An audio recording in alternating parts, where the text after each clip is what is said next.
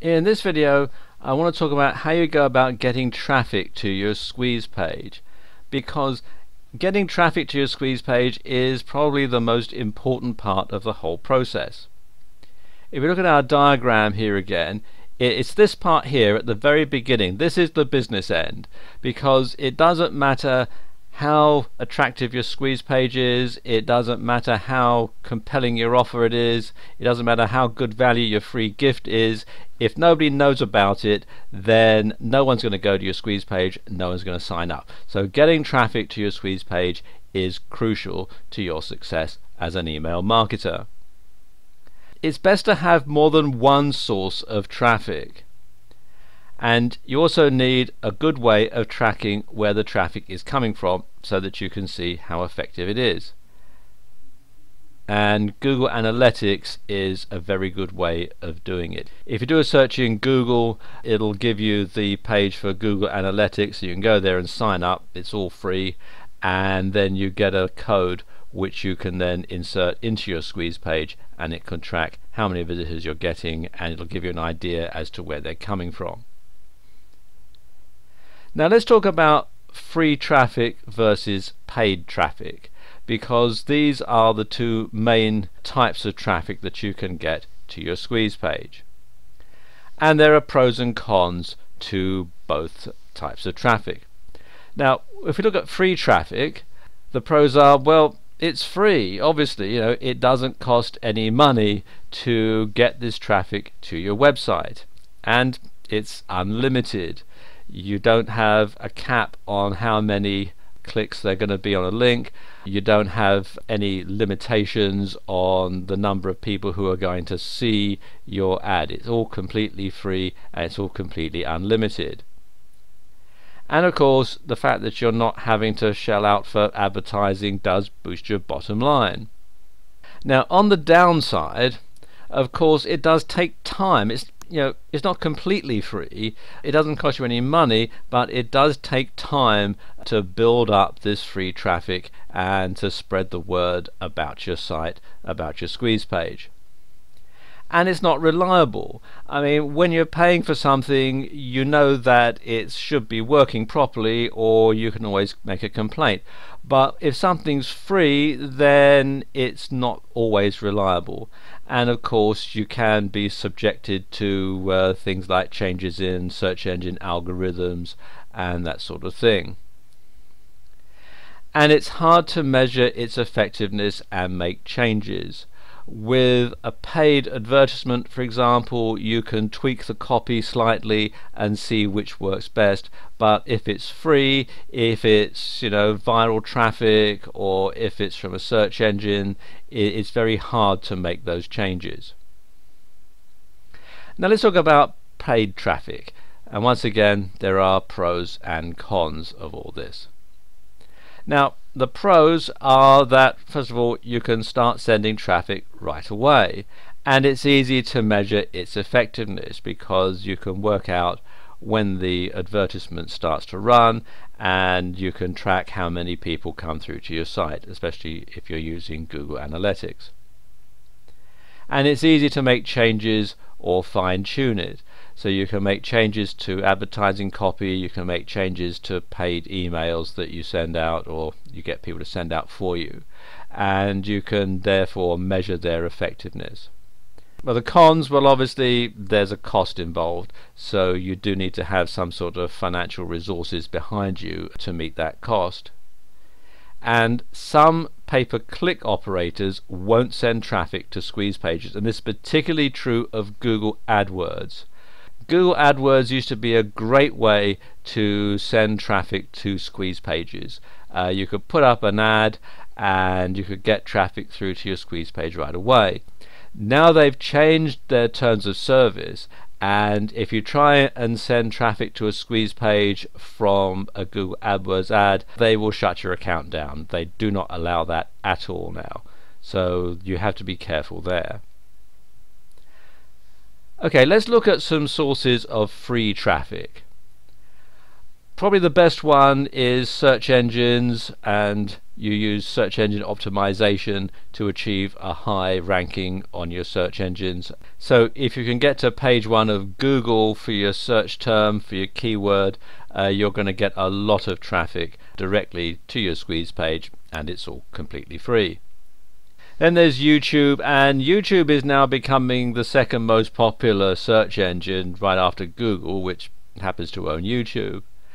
And what a lot of people do is they'll put up a video on YouTube with either a clickable link or a link underneath, and this will be part 1 of a 2-part video. So you put this up on YouTube and you get it ranked quite highly for your keyword.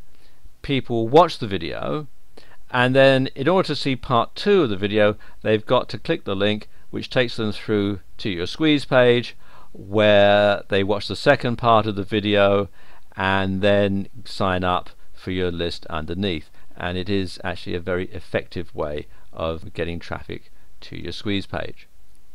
Then there's social media, and when I talk about social media, I mean things like Facebook, Twitter, Pinterest, and so on. Then there are free ad sites. These are things like Craigslist, Gumtree, and so on. Now, these aren't as effective as they used to be, particularly Craigslist, because they have actually now clamped down on quite a lot of things, and they have made it difficult to post an ad if you are outside the target market. Then there are list swaps, and these are the sort of things that you can do once you've got a reasonable number of people on your list. What you can do is you can contact another list owner, and you can get him or her to send an email to their list advertising your free giveaway, and you reciprocate and you do the same, and you send an email to your list advertising their free giveaway. And this means that you can build your list from their subscribers, and they can build their list from your subscribers, so it's a win-win situation for you both. And then there's viral marketing, and viral marketing takes a bit of time, but it can be very effective. And this is where you have a free giveaway, generally a free ebook or a free report, and at the back of it or underneath every page you have a link to your squeeze page and an invitation for people to visit your squeeze page and to sign up for more information. And you then encourage people to give this report away, either to their list or as a free bonus or in some other way, to encourage it to be spread. And it can take a long time to build up a momentum, but once it starts being spread around, then you can get quite a lot of traffic that way, and again, it's all free. And then of course there are referrals, recommendations, and word of mouth. You know, word of mouth is the best advertising offline, and it's the same online as well. Okay, let's talk about some sources of paid traffic. Probably the best as far as email marketing goes are solo ads. Now, solo ads are a bit like list swaps, except it's only one way. So you will pay another list owner to send an email to their list advertising your offer. So it's not reciprocal. You will actually pay, and the amount you pay is going to depend on the list owner and the size of their list. Then you've got forum advertising. Now, a lot of forums in various niches require you to be a subscriber now to have a clickable link in the signature box under forum postings, which is why I've put it here under paid traffic. Forum advertising, forum SIGs are a good way of getting traffic to freebies. They're not very good for selling stuff, but they are very good for getting traffic to free giveaways.